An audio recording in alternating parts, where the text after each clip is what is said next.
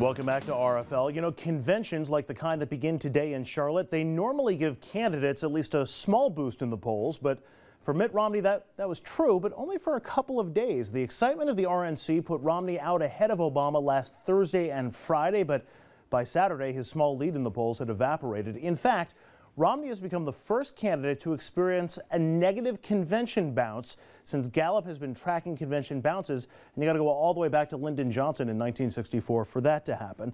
Now today, as the Democratic convention kicks into full gear, Obama is still in the lead, but only slightly, and there you see the latest poll numbers.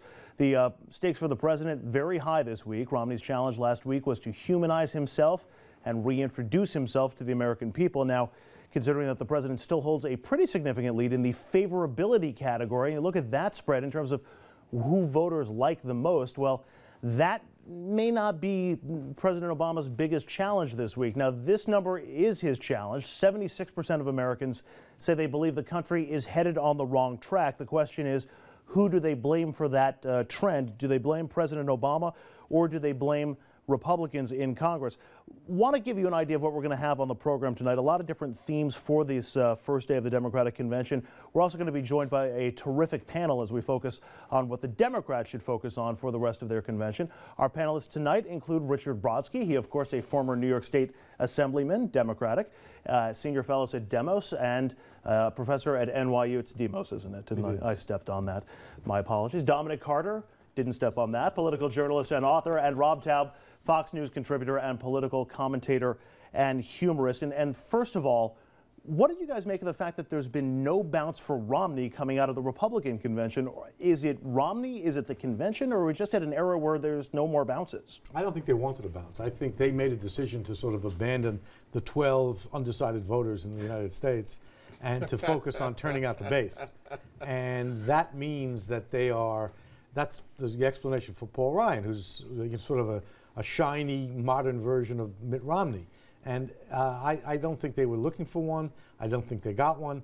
The interesting thing will be whether Obama can get one with those 12 undecided voters. What do you think? Does Obama need a bounce? And do you think that's what they're playing for tonight? And as the week goes on? Well, if you're the incumbent president and the economy is doing the way that it is, of course you want to bounce. Considering who Mr. Obama was in terms of 4 years ago, being able to energize the base and the country, Andrew, in the way that he did, of course the Democrats are looking for a bounce. But at the end of the day, I don't know if the bounces really matter, because at the end of the day, we're just going to look back on this. The bottom line is what happens on Election Day. You know, Rob, I thought Mitt Romney needed to get more out of the Republican convention than President Obama necessarily needs to get out of the Democratic convention. People know President Obama. They have a sense of who he is, whether they like him or don't like him, and didn't have it with Mitt Romney. Do you concur? Do you think the conventions were bigger for Mitt Romney than for... I do think that the problem Romney's facing is you have people that are considering or have abandoned President Obama, but nobody is saying, I'm going to champion Mitt Romney. I'm an independent, or I'm a disgruntled Democrat like myself. And so that's an issue for him. I think he tried to humanize himself when he told the story about how he once had to fly commercial and how traumatic it was for him. It was a frightening experience, and everybody really related to that. All right, so what would you like to hear out of the convention this week, and what do you think we're going to hear out of the convention this week? I think you're going to see images, more than what you hear, it's what you see. First thing, it won't be that sort of monochrome of the Republican convention. You're going to see people who look different than you look, and in the end, think differently. You said something earlier that I think is not what people are concerned about. It's not who they blame. They sort of blame everybody. What Obama has to do in this convention is explain to them why what he will do is different and more likely to succeed than what Romney will do. But isn't that what we heard in the 2010 midterms, where it was the bus stuck in the ditch and they want to, and we're trying to pull it out of the ditch, and they're like, no, give us the keys to the car. I mean, it seems like that argument didn't play in the midterms. And it seems like you're saying that should be I think for, again, those 12 undecided voters, especially in the swing states, that's what they're looking for. This is not an appeal to the electorate broadly defined. This is an appeal to very narrow segments of the electorate. Motivate the ones who are with you, persuade the ones who aren't, and make the other guy look bad. I think the message for the Democrats out of this week is going to be one of the road has been bumpy for the country. Every American knows that. Every American is living that. Every American feels that. But the message is going to be, we're on the path to recovery, and you need to stick with us for another 4 years to continue this. That was the point of that Bill Clinton commercial, and that's what we're going to hear over and over. I did think the Republicans did offer us a little bit of some different faces in terms of the female Republican governors. So, I mean, they tried. They tried a little bit. I'm not talking about the speakers. I'm talking about the audience. Okay. The people in the convention hall. Okay. That The was, audience is comprised of 15,000 journalists. It felt a lot like that at the Republican convention too. Do the Democrats and the president have to lay out their vision for the next 4 years, or can this just be about, you know, we're the party that's trying to get the bus back on the track or the train back on the track, and it's those Republicans to blame? They'll do that. They'll draw. That's the easy part. Again, if you're targeting to narrow slices rather than making a broad, sort of Reagan-esque or Roosevelt-esque appeal, I think you're going to see this very carefully done. I think it's going to be better run without the mistakes that the Republican convention showed. Well, I think I kept count. I think I heard George Bush's name mentioned 4 or 5 times the entire week in Tampa. There may be an over-under on that number just tonight at the Democratic night. Oh, certainly. You think we'll hear George Bush a lot? Certainly you'll hear George Bush's name a lot more tonight. The Democrats are going to focus on that, and rightfully so. I mean, you can't just rewrite history and act like it didn't happen. I'll bet you a buck that one of the things Michelle talks about tonight Deal. is, it doesn't matter what the subject is Afghanistan. I think in some bizarre way, the most emblematic moment of the Romney speech was his failure to mention it. I think they're going to pick up on that. All right, let's, rather than speculate about what we're going to get inside the convention tonight, let's turn to our own Richard French, who joins us live from Charlotte with a preview of what we can expect coming from the convention tonight. Good evening, Rich. How you doing, Andrew? And right behind me, Cory Booker just finished addressing the crowd. You see the mayor of Los Angeles there as well. The convention beginning in earnest this evening. You know, I heard Dominic saying you're going to hear a lot of George Bush. I saw Richard here. You might hear Afghanistan. I think tonight, certainly the 2 most notable speakers are going to be, one, the First Lady, obviously, but also we'll be hearing from the mayor of San Antonio. And this is constituency-driven conventions. We saw it certainly in Tampa, and you're going to hear it tonight. They're going to try and certainly court the women's vote. They're going to talk about issues, reproductive rights. First Lady is going to humanize the president. We know from some advanced excerpts she's not going to go after Romney or even some of the things we heard from Tampa. And we also know that the mayor of San Antonio, he's going to really be talking about the American dream. He and his brothers basically route to the United States. One now mayor of San Antonio, the other in all likelihood will be the congressman representing that district. And obviously they're going to be talking about the American dream in a Latino context, which is obviously a major demographic for the president to get to today. Now, earlier today, Andrew, I sat down with Jake Tapper, who's the senior White House correspondent for ABC News, and we really talked about Tampa and also Charlotte in different contexts, both what the stakes are for the president tonight and also what we expect we're going to hear for the next 3 days here, as the president certainly is going to try and do better than the Republicans did in Tampa and have a major uptick here when they leave here and go on the campaign trail in earnest. You saw the numbers out today, and the GOP really didn't get much of a bump, if at all, out of Tampa. What are the expectations? 2, 3 points? What are they trying to get out of these next 3 days? I wouldn't be surprised if there was no bump for the president, just like there wasn't really much of one for Mitt Romney. This race is very tight. It's pretty much a deadlock, 45-45. Somewhere in there, it goes up a point or 2 here and there. But, I mean, what's been amazing about this race is how consistent it's been. We in Washington will be covering, you know, all the minutia and the back and forth, and then the polls come out the next week and nothing has changed. It's as if, you know, the previous week didn't happen. So I would not be surprised if that happened after this convention too. there's so many different ways they could play this. Identity politics, if you just dispassionately look at it, they're going to have somebody's going to reach out to the Latino vote, to the female vote tonight. Obviously, Clinton will try and bring back, one would think, middle-class white voters. Is that the play, or is it more he's going to try and revisit 4 years ago when it was a whole big tent kind of big idea?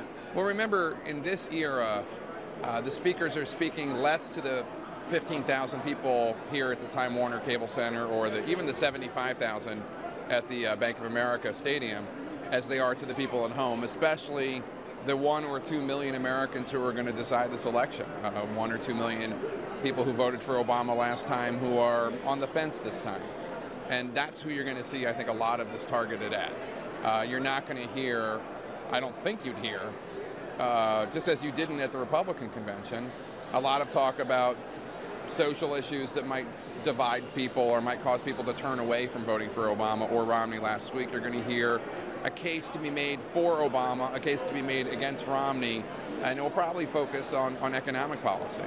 There's a tinge of frustration, not just by him, but his handlers, that what happened for those 3 days in Tampa, facts got thrown out the window. And while everybody's going to make their case, they just disregarded what he believed were the facts on the ground. He also thinks that, you know, he should revisit what's gone on for the past 4 years, and from the perception of those that you cover on a daily basis, the toxic, dysfunctional atmosphere that made it next to impossible to get anything through. Can he do that without coming across as whiny or negative? It's a tightrope because, first of all, Republicans are not the only ones that have made factually questionable assertions this election. We've heard President Obama and Vice President Biden in the last week say things that weren't true. Biden talked about what he said was a bailout of Bain Capital by taxpayers. It actually was a $10 million bailout by the FDIC, which is not taxpayer money. And then President Obama said that Mitt Romney didn't support the timetable to withdraw from Afghanistan, which is not true. He has said that he supports that timetable once NATO got on board. It's an argument to make. I think that if you're going to be accusing people of spinning and lying during a campaign, you better be purer than Caesar's wife. And I'm not yet convinced, even if one side is fibbing more than the other, that both sides aren't doing it. Last thing, we heard this will be different. In Charlotte, we're going to get an actual remedy. I think the president said there was no secret sauce, no layout for what, if the Republicans would, they would do. Do you think we'll get some substance, some facts out of these next 3 days? Well, I think that's one of the big challenges for President Obama Thursday night is to, the campaign has spent 6 months to a year trying to make Romney an unacceptable alternative. Now the president has to really give people a clear vision of why they should vote for him, not just against Romney, but what the next 4 years would look like, what the roadmap is, what the plan is, why the next 4 years would be better than the previous 4 years. I think that's a tall order, but that's what he needs to do on Thursday night. And last thing, I'll let you go. I know you saw the Post story today about the backstory of Clinton and Obama, the dynamic, unvetted speech here. He's going against the Cowboys and the Giants. Somebody will tell me why they did that one. But anyway, that's going to be a fascinating byplay, don't you think, how they got to this point and what happens tomorrow? Yeah, I mean, it's been interesting. The Obama-Bill Clinton relationship, the Obama-Hillary Clinton relationship has been fascinating to cover, fascinating to watch. I think it's probably overhyped a little bit by us in the media, but also, Bill Clinton, it's in his interest to give a great speech that makes a good case for President Obama. So at the end of the day, however much drama there is behind the scenes and however much we read about Clinton aides or Obama aides saying this or that, I don't doubt that he'll give a speech like the one he gave in 2008 when he supported President Obama as well.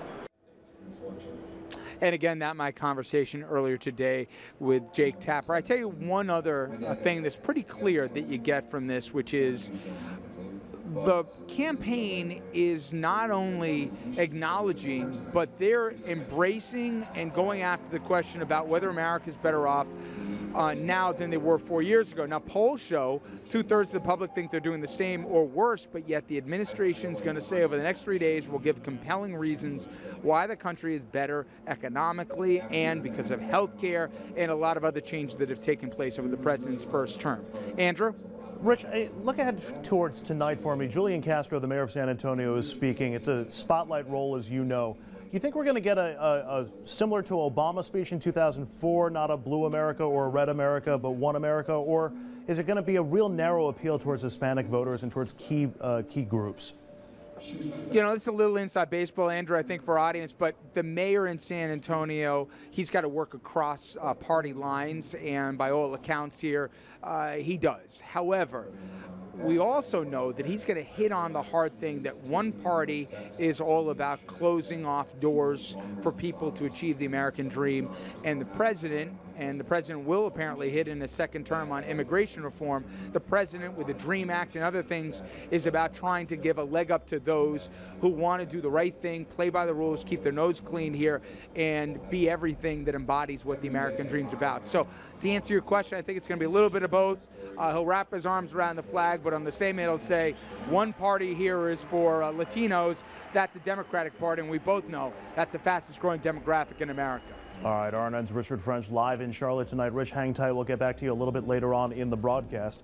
And we're going to take a quick break here on RFL, but when we come back, we're going to talk about the tone of the conventions. Some say the GOP's fixation on welfare is a not-so-secretive way of injecting race into the debate. Do you agree? And what tone do you think will underlie the Democratic convention? That is next. Stay with us.